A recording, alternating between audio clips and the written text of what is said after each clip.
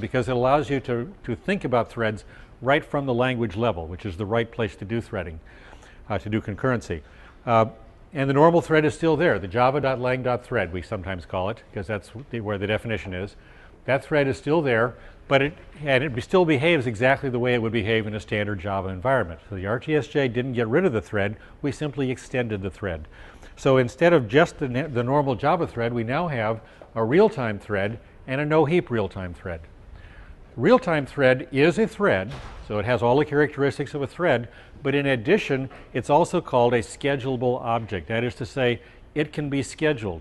And the scheduling becomes very, very important. It can be scheduled using a fixed priority scheduler, which is the default, so you can set priorities, and these priorities will be honored no matter what, and you have to have some number of them. It happens that you have to have at least 28 minimum, although all the implementations I know have more. The Sun implementation today has 60.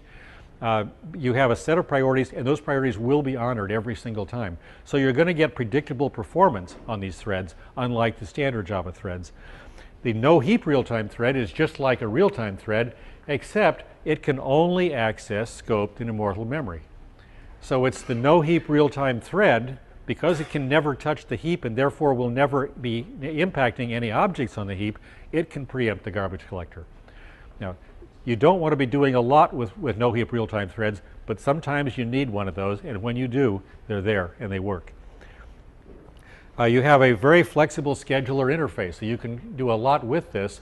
As I mentioned, there's a priority scheduler that's required by every implementation, by the RTSJ. Every implementation must supply a fixed priority scheduler. However, the mechanisms that are put in there are very, very flexible, and additional schedulers can be defined, and there are a number of organizations right now, mostly in universities, that are doing research on additional scheduling mechanisms that will be probably available in the future under the RTSJ. But at the very least, you can get a clean, fixed priority, preemptive scheduler that's going to give you very predictable performance in this environment for real-time systems. As I mentioned, priorities, you get at least 28, but everybody that I know of supplies more than that, including, of course, the Sun RTS product. The next thing is synchronization. Now, I mentioned earlier that Java provides synchronization. You have synchronized synchronized methods, you have synchronized blocks. So you have two ways in Java very, very cleanly to provide the synchronization that you need. The problem has been priority inversion. Well, priority inversion is generally handled in most real-time systems by one of two mechanisms. One of them is called priority inheritance, and the other is sometimes called priority ceiling, or priority ceiling emulation is the more correct way to say that. In Java, in the RTSJ, priority inheritance is required. Priority ceiling emulation is optional. And some implementations supply both. Some of them will provide only priority inheritance, but all of them have to provide one of those two by requirement on every synchronized block and every synchronized method. So that means when you're running your Java application under the RTSJ, you're going to get the benefit of priority inversion control on all of your synchronized operations. That has a major effect. Now, that has the effect of greatly improving the predictability of your system, which, remember, is what real-time is all about. The next thing on there is asynchronous events. Asynchronous events are objects, and there's a method for an asynchronous event called fire, and any application that wishes can fire an asynchronous event. You can create asynchronous event handlers that connect to asynchronous events, and by putting those two together, you can create a whole set of things that are triggered directly by operations in the application. They can be triggered by happenings, as they're called, in the operating system. They can be triggered by signals, if you're using a Unix or a Linux operating system. They can also be triggered by the timer. So you can have a timer that times out and triggers asynchronous events. That can either be on a one-shot basis or on a periodic basis. You have a lot of flexibility with this whole event mechanism. From my perspective, the event mechanism is almost one of the best reasons all by itself to use the RTSJ. I know of very, very few languages, and in fact, I know of no languages that provide the capability of the asynchronous event mechanism in the RTSJ completely. It's probably better than anything I've seen in any of the other languages, including Ada. And by the way, I happen to like Ada. It unfortunately has not made it very well, and I think Java is fast taking over the domain that Ada once held. The last thing on this list is the asynchronous transfer of control. Asynchronous transfer of control is a mechanism by which one thread can shoulder tap another thread. It can just say, take an exception right now. I don't care where you are, I don't care what you're doing, take an exception right now. Now, the target application, the target thread, could be disabled.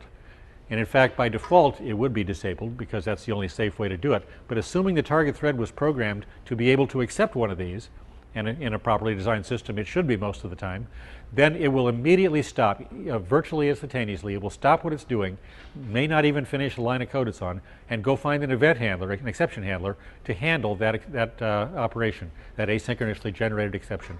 And then it'll go to that exception handler, that'll then clean up its state, it'll do whatever it wishes to do at that point. It could be a mode change, it could be a way out of a nested hierarchical operation, it could be a way to stop the application. There could be a lot of things you might do with an asynchronous transfer of control. Very powerful mechanism, not one you want to use very often, but when you need it, you're awfully glad you got it.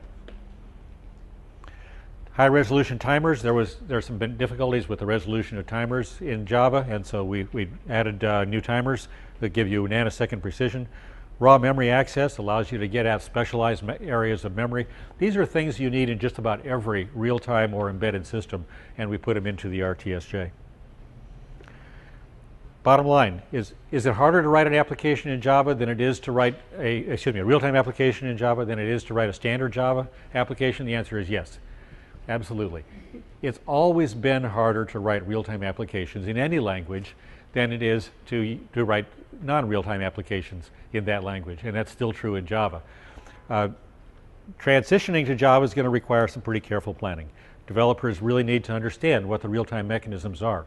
But the beautiful thing about the RTSJ is that all of the real-time mechanisms, all the way from the scheduling to the mechanism for synchronization, the asynchronous event handlers, all of the controls for that, things like periods, things like minimum inter-arrival times, things like delays and deadlines, all of the controls for that are all specified in exactly the same nomenclature, that is in nanoseconds actually, that you would expect to use in writing your standard documentation. You're not working in processor cycles or some other arcane interface that makes it difficult to figure out what it all means.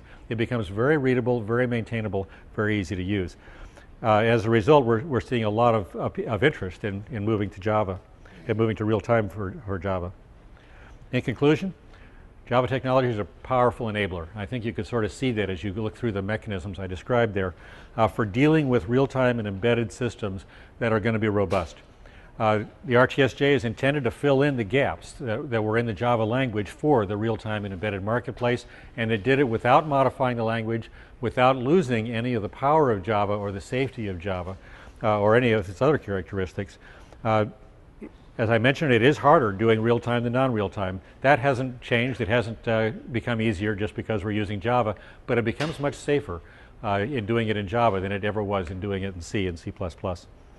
And you want to be careful about transitioning to this, just because anytime you're going to a new technology, it's something to think about, but it gives you a way of thinking about it in the context and in the terms of the application in a much more powerful way. I'm going to stop at that point. I think we're taking questions later. Is that